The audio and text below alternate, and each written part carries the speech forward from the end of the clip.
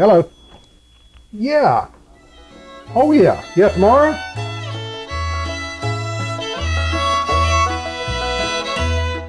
I'm going to spend the day with Jim Foster at his home in Boone County, the epicenter of mountaintop removal in West Virginia. Jim is a retired coal miner who has lived here all of his life. He and his wife Jean have a camp in Pocahontas County. We'll have lots to talk about. Maria Gunno lives just around the turn, so she's come to spend the day with us. I'm Jim Foster. I'm a 79-year-old that is born and raised here in West Virginia. Been here all my life. And my mother and father originated here from the state of Tennessee back in the 20s. At the time they moved here, they had 4 children, the 4 oldest. And after they moved to West Virginia, I had a brother that's 2 years older than me, was born here in West Virginia, and then I was the last of 6 children. And I can well remember that we grew up in an old coal camp down at Van, and I well remember a big hollow that we always loved to fish and swim and play in. This hollow was about 5 miles long, and there was deep holes of water in it that was over a small child's head, but was just right for good swimming and good fishing. People today, you can tell them about the fish that was in those hollows, and they won't believe you. They'll think you're lying. That I can think back many times of all the enjoyment I had growing up and fishing in there. And at the time of that, there was thousands of acres of virgin forest in there. I can well remember when they started timbering that out. I was 13 years old. And there was one big poplar tree that I distinctly remember. It stood out among all other trees that I ever saw in my life. It's more like viewing a big redwood or something to me, because back at that time, it's the largest tree that I ever remember growing in West Virginia. It was a big yellow poplar. The first log they cut out, it was an 18-foot log. I distinctly remember that. That one log, they took it out on a trailer by itself. And of all the areas that I ever hunted, that was my favorite place. I dearly loved it. One place that I always held dear to my heart was a cliff, a rock cliff that we would camp under. We called it the Camp Rock. It's the head of a big hollow. It's called Moe's Hollow. And we would take the corner of a hatchet blade and chisel our initials into the sandstone rock under that cliff. And you get to studying and thinking back, and I remember a lot of the initials. My older brother, which is dead and gone now, his initials, they stood out. I could always remember the CEF.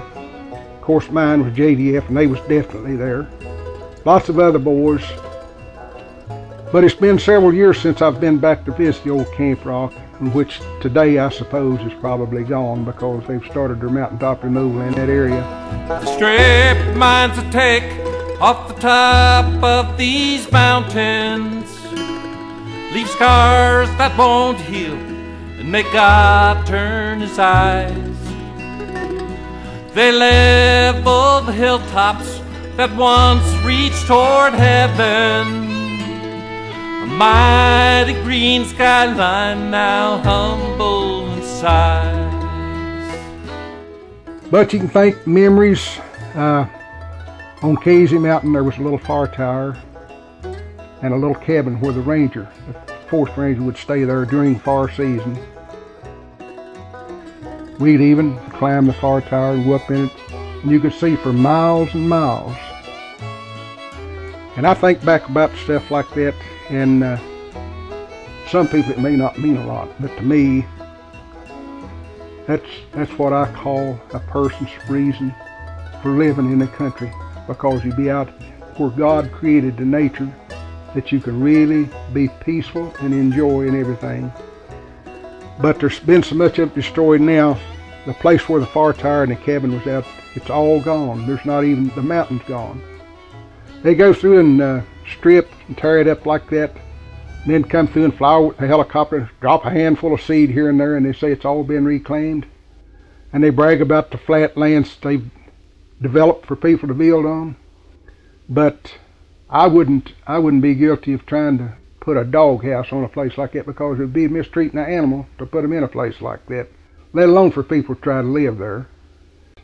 And they cry jobs. If they want to talk about jobs, I'll go right along with them. Hey, 30 years ago, there was 125,000 coal miners from West Virginia working. And I said, today there's 15,000. That should tell the leadership of our state and our government a few things. If they would stop mountaintop removal today, within 30 days, they would be the biggest demand for manpower that's ever been known in the history of the state of West Virginia, because they have to have this coal. And I say they can mine it without destroying the environment like they're doing. And if they cannot mine it without destroying the environment, do away with it completely. I don't think they should allow it at all, because the environment is destroyed forever when they leave.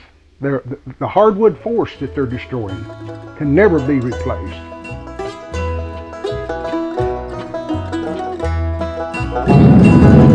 Now dynamite blast off the top of these mountains, and big machines carve out the coal from the seams.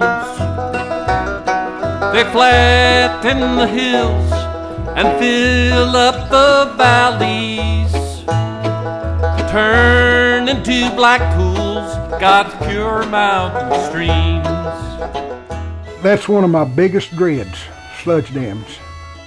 Some National Guard men came through the community here and told all of us to get all of our prescription medicines and what have you, and get them in our vehicle and get ready to leave in a moment's notice to get on higher ground, because they've got a sludge dam above us here that we're afraid is going to collapse, and if it does, it is really going to do a lot of damage. I have many, many nights stayed up overnight and take a spotlight out here and monitor the river overnight, scared to death.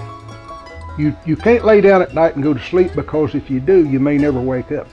A lot of people, the politicians, if they had to live in these conditions and see what the ordinary citizen has to live and put up with here in the areas where this mountaintop removal and all these sludge dams is at, if they had to live here for a while, they'd change their minds and their notions about how people have to live.